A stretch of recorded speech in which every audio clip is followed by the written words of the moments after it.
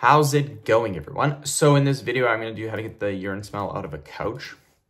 So before I get started, please subscribe to my channel if you haven't already. I do appreciate the support, helps my channel grow.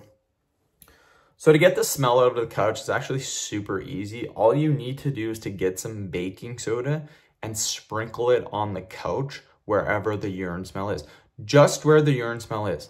If the whole couch smells like urine, then put baking soda on the whole couch. If there's just one spot or one area, then put it on that one area. If it's just a tiny spot, you don't have to spread it throughout the whole entire couch. Just put it on the area that smells.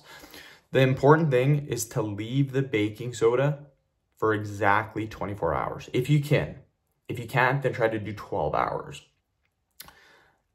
The smell will be gone. I know because I've done it before. I have dogs and that has happened. We have gone some urine on the couch. So that's what I recommend. End the video. Thank you so much for watching.